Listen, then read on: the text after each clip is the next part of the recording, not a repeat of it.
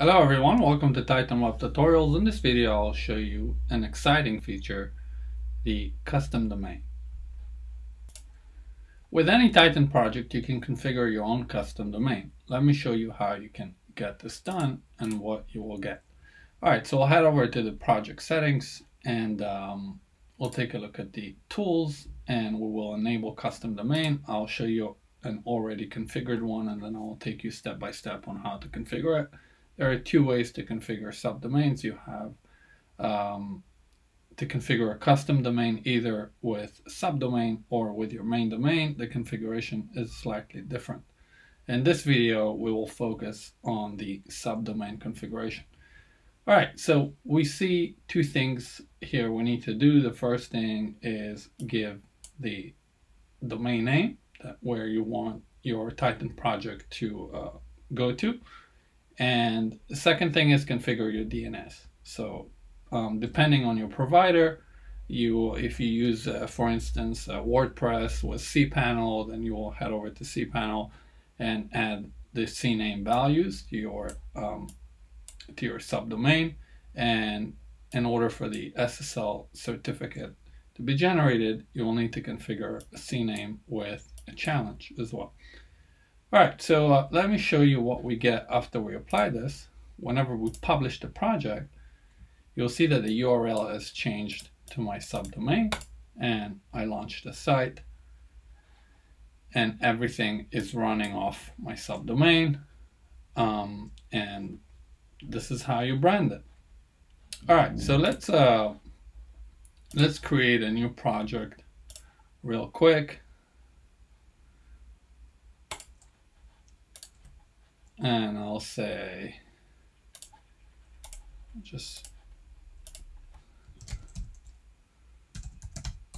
let's do custom from scratch.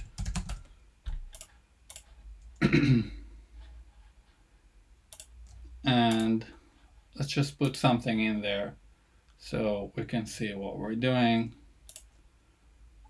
Let's put this strip right there. Perfect.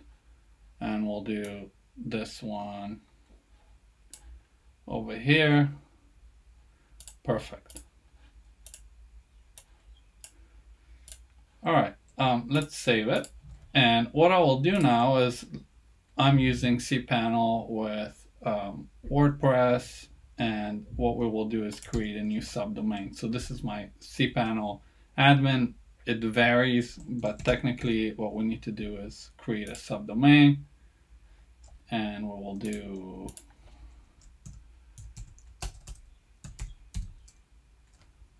sub from scratch, and I'll hit create, and that will create my subdomain. We'll wait for it to be done, and then we'll start configuring the CNAMEs. Meanwhile, I'll head over to Tools, and to our custom domain, we'll enable it. We'll click to configure, and I'll put in my subdomain.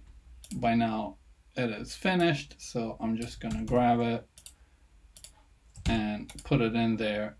And now I'll take the is subdomain, since it is, and I'll hit register. And now I get my DNS configurations. So I'll grab the CNAME value. Now I'll head back to my cPanel, and I'll head over to Zone Editor, where I can configure my CNAMEs, and I'll hit Manage. And now what I want to do is search for my new subdomain. And I want to make sure that I do not have any A records for it.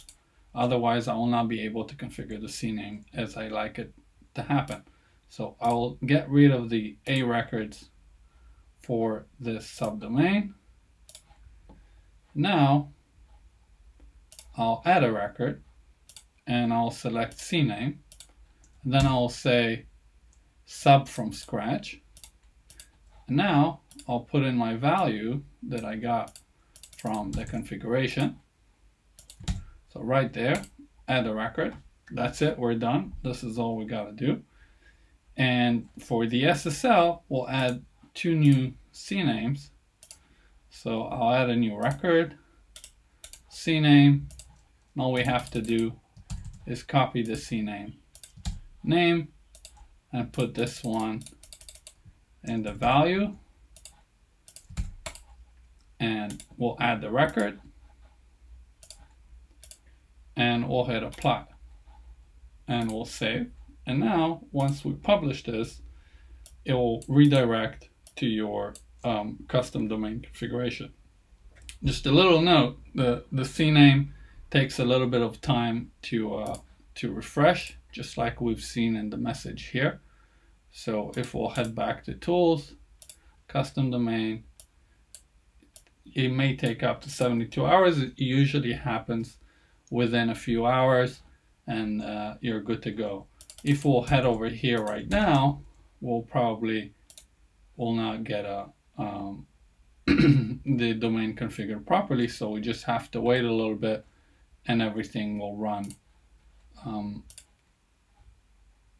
perfectly, just like we have over here. So I've waited a couple of hours, and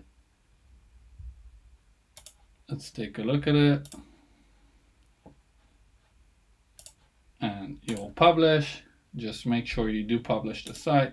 We'll launch it, and we have the SSL certificate, we have the CNAMEs configured, everything is running smoothly.